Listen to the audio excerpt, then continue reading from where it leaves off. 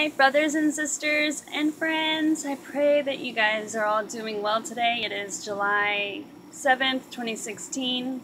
And to all my new subscribers out there, thank you for coming to this channel. I pray that my videos will bless you. I made this for the Lord. This is God's channel, so I don't have anything to do with it. If I wanted to quit, I couldn't, because like I said, I don't have anything to do with it. I'm just a vessel. I'm just a holy vessel that is willing to be used by God Almighty, from Yahweh, from our Lord and my Savior, Jesus Christ of Nazareth. And so, with that said, God is so good. After one of the last videos that I made where God revealed to me and He spoke to me something, I did my Jesus calling today, and I have two books that I do for devotionals, and one is this, the God's Promises book, and Jesus Calling. And so the Lord really speaks to me. He really speaks to me, and it's just amazing how He uses His Word and these devotional books to share with me just what I'm feeling and to give me the answer that I need. You know, that is a relationship. That is having a relationship with Him, is to be open and real with Him and to tell Him how you feel. Though He knows all things, you can't hide your feelings from Him. But to just, you do that, you know, if you're feeling a certain way, if somebody got you angry, you would call your girlfriend and you'd be like, you know, like, oh my God, you need someone to vent to. Well, He is there 24/7. We can vent to Him, you know, and He is loving, and it's not like He's going to cuss us out or hang up the phone on us or rebuke us. He doesn't do any of that. His line is open 24/7. And He gives us the best advice that anybody could ever give. And it's true, and it's real, and it's wisdom. And so, I'm also teaching my son. He has a Jesus Calling book, and for his devotionals. So, you know, we make time out together. I anoint him, and we pray and thank the Lord, and God gives him a word, and, you know, we just talk about it. So I'm teaching him these things. You know, I wasn't taught these things, but that's okay, because I am learning, and I am being that mom, that mother that the Lord has created me to be, to raise their child up in Him, you know. So it's all good. God is in control. So in my Jesus Calling book today, I'm going to tell you what it says. It's so good. Rest in my presence when you need refreshment. Resting is not necessarily idleness, as people often perceive it. When you relax in my company, you are demonstrating trust in me. Trust is a rich word, laden with meaning and direction for your life. I want you to lean on, trust, and be confident in me. When you lean on me for support, I delight in your trusting confidence. Many people turn away from me when they are exhausted. They associate me with duty and diligence.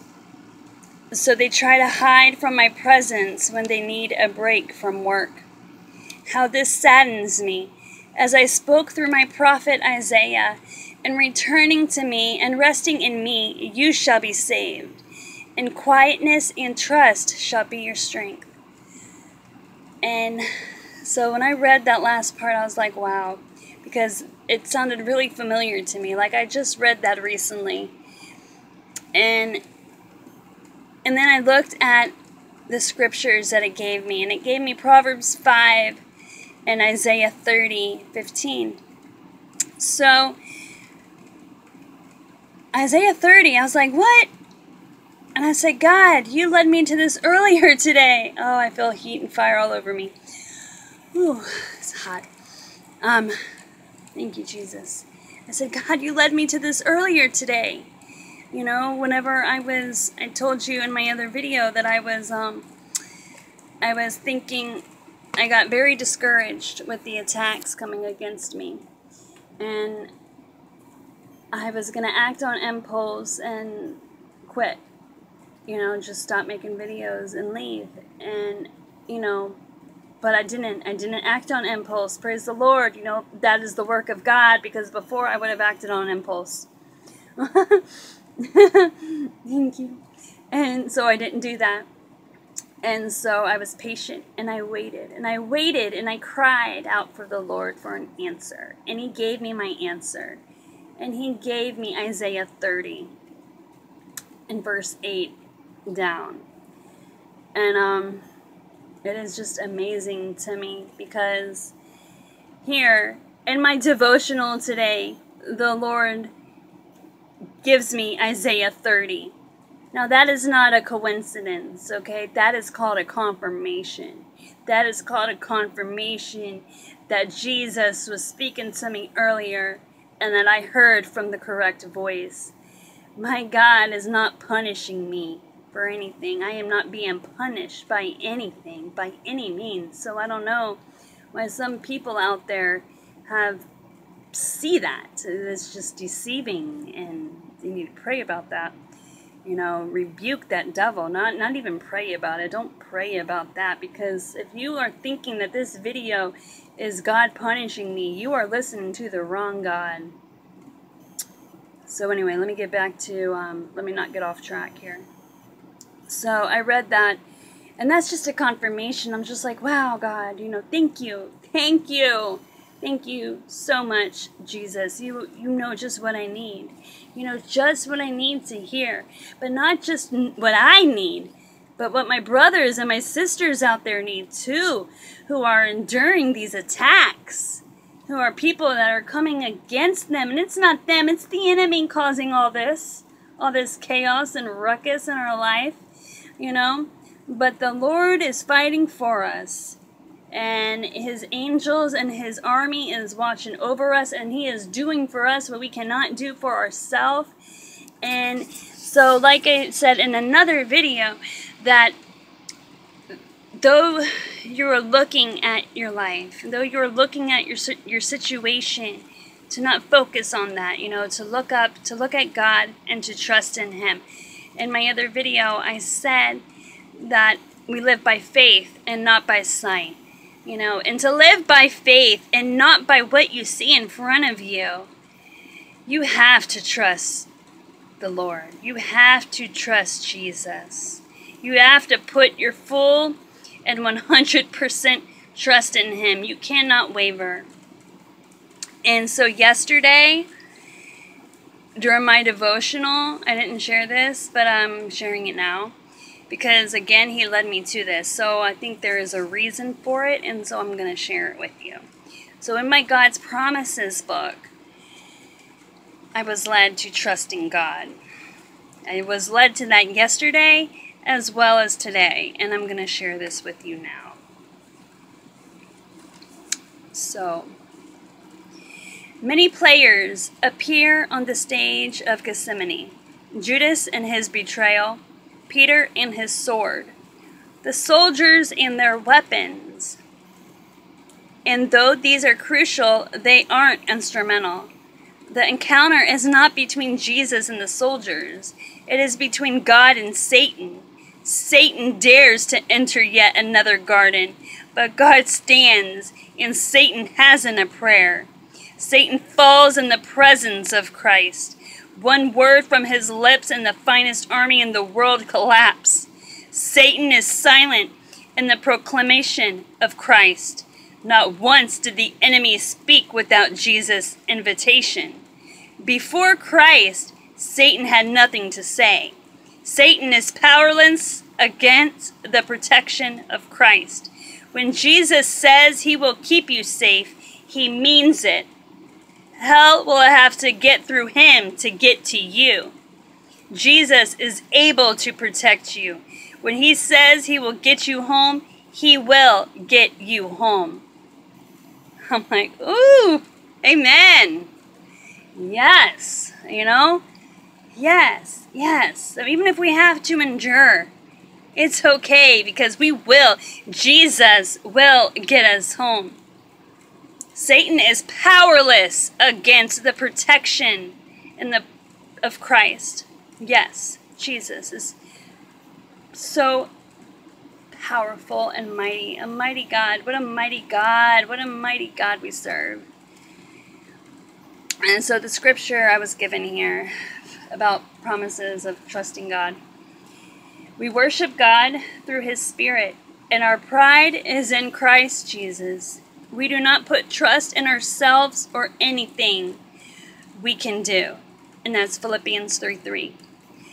But the person who trusts in the Lord will be blessed. The Lord will show him that he can be trusted. He will be strong, like a tree planted near water that sends its roots by a stream. It is not afraid when the days are hot. Its leaves are always green. It does not worry in a year when no rain comes. It always produces fruit. And that's Jeremiah 17:7-8.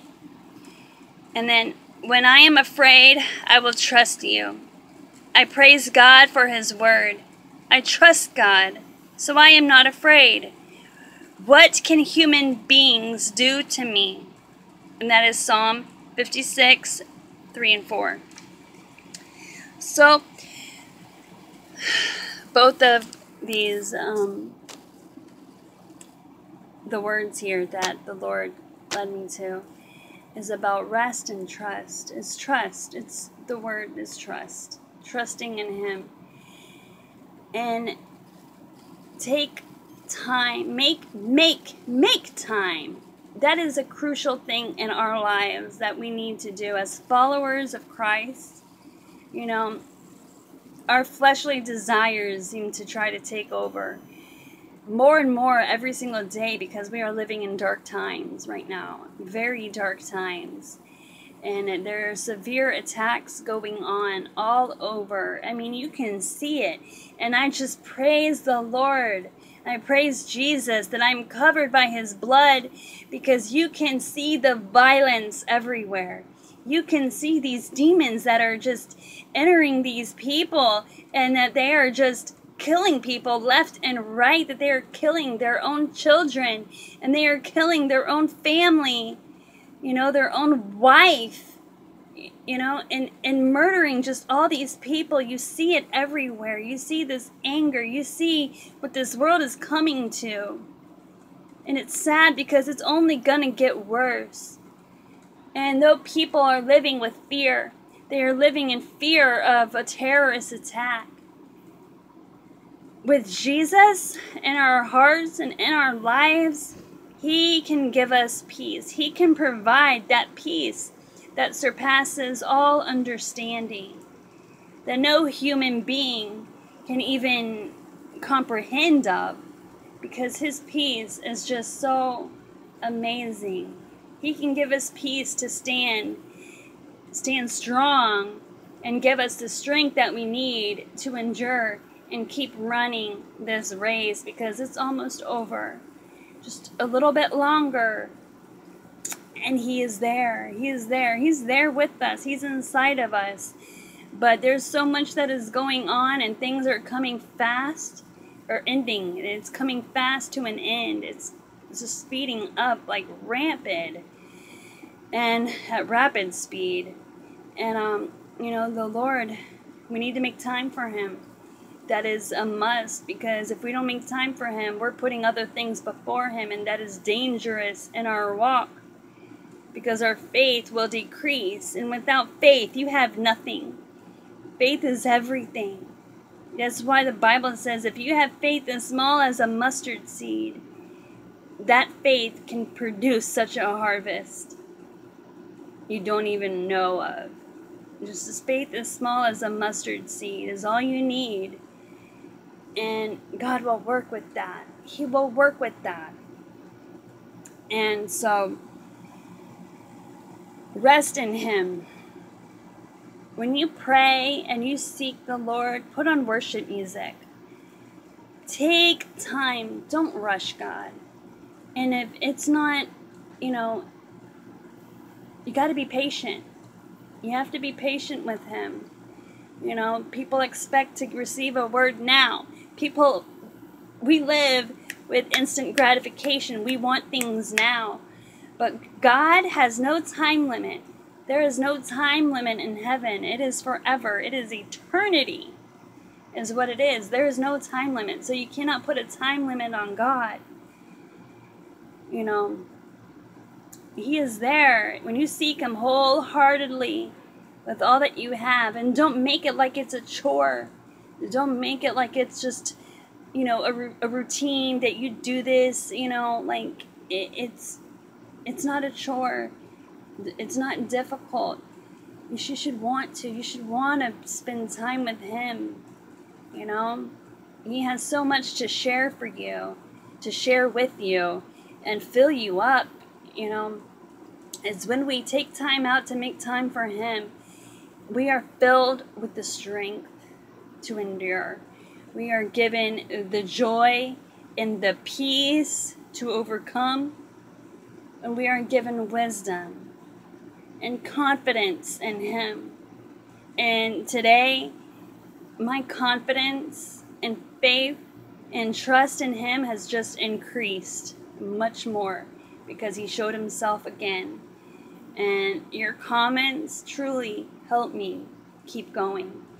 And I know that there's some people who watch this and who don't comment. But even you guys, just, knowing that you watch and are not cursing me, it really helps. And I thank you all. So that's all I have to share with you. And I'll be back later to tell you about my husband and his testimony of what just happened. So that's it. Love you guys. Bye.